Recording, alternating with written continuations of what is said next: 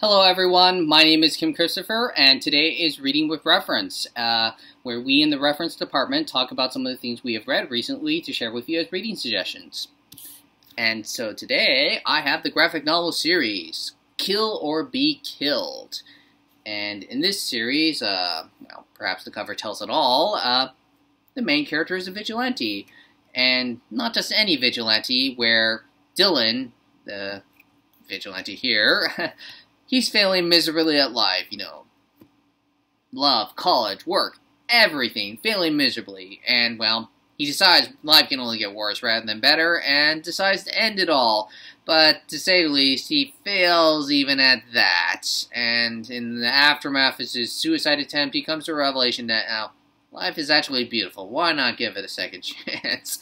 But in the process of rebuilding his life, a demon appears before him, proclaiming that it was he who saved Dylan's life, and that in exchange, in a sort of reverse Faustian kind of deal, he commands or demands that Dylan take the life of an evil individual every month to continue living. And so, to continue living, instead of just pursuing justice and, righteousness, Dylan embarks on a bloody path, and I mean a bloody path of vigilante justice.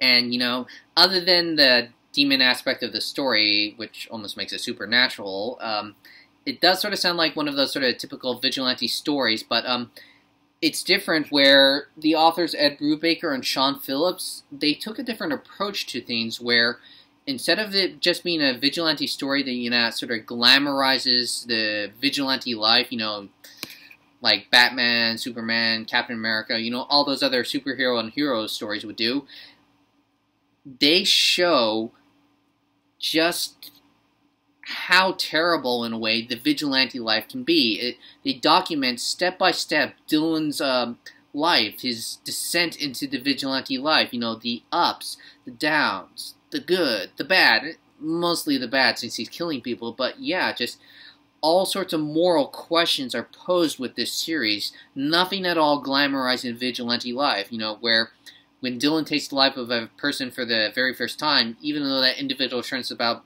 to be perhaps the most evil person ever, Dylan questions things, oh my god, I just killed another human being, what do I do from here now? I want to quit, but what about that demon in the background who says he's going to kill me, all these sorts of questions. It just really just poses all sorts of moral questions about that sort of lifestyle. And while it wasn't meant to be like this, it's also a fascinating read which makes it sort of a psychological drama where the demon in the series, it's never established if that demon is real, which would make this a supernatural series instead of an action one, or if the demon, is actually a figment of Dylan's imagination. His suicide attempt being sort of a reflection of his mental state, but is Dylan, as a result, another Norman Bates, the psychopath, just killing people and using the demon as an excuse to justify the murder of people, no matter how evil they may be? And yeah, it's just engrossing as a read of these elements and many more. The two authors, they packed a lot of complex issues into the short run that it did. Only 20 issues, 4 volumes complete, but yeah, it's one heck of a roller coaster ride, and I had a lot of fun reading it. And so, yeah, I would highly recommend Kill or Be Killed, especially if you want something to tide you off until that next big summer blockbuster, as this is just full of action, drama, even a little romance, and psychological themes, all sorts of things, like I said. Very complex, but it's sort of ironic, I would say, blockbuster, because they are planning to make this into a movie, and I, for one, after having read the series, I can just envision Tim Curry as the demon urging on Dylan to kill people, yeah. So yeah, Kill or Be Killed. I highly recommend this as a read. And then last, here, I have, the series Fables by Bill Willingham. And just like some of the other things I've talked about in some of the other Reading with Reference, this is something I had known about, but I had tried reading this in 2002 when it was released, and I was just a kid. I couldn't wrap my head around all the complex subjects that Bill Willingham was trying to do in this series, where it was originally published under DC's Vertigo title, which is now the Black Label, but Vertigo, they published very mature, graphic, complex stories with the Vertigo imprints, and yeah, just now as an adult reader, I fully understand what everybody was raving about, what Willingham, how amazing of an author he is, a writer, where he took all the classic folktale and fairy tale characters and gave them a new, fresh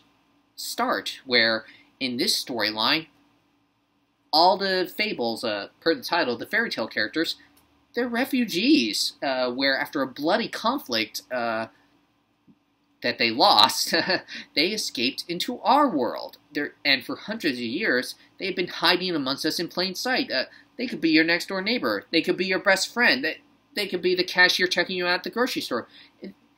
It's just fascinating to see them in all these sort of ordinary, everyday sort of roles. And we, as the readers, we're introduced to the fables when the Big Bad Wolf, and yes, that Big Bad Wolf, as a private investigator, investigates the death of Snow White's sister, who is the mayor of the fable town, the place where they hide in plain sight. Or vice mayor, rather. Yeah, it's complex again, but yeah. There is just so much to go over in this series in the short time I have here, but yeah, it's just like what I said with Ka, Dar, Oakley, and the Rune of Ymir, it is very difficult to put into words just how amazing of a series Fables is, how engrossing of a read. I just wish that when I read it that the artwork on the cover here was also used in the series, but it is just, yeah, it's...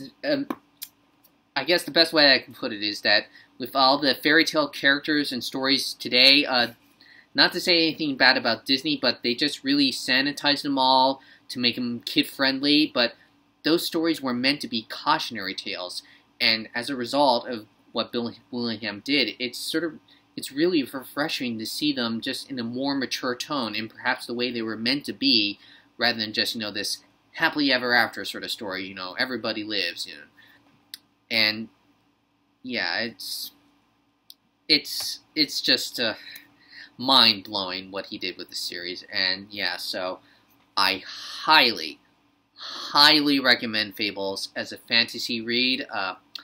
I've only read the first 2 volumes in the series. It ran for nearly 20 years, and I just devoured those first 2 volumes, and I'm just eager to keep on reading the series, and yeah, so I highly recommend this as a read. You will not be disappointed, I assure you. And, well, that is everything I can say in the short time that I have here. Please keep in mind now that our curbside pickup is in full swing. When something is available in our catalog, if you wish to check out these items, it will say Contact Library.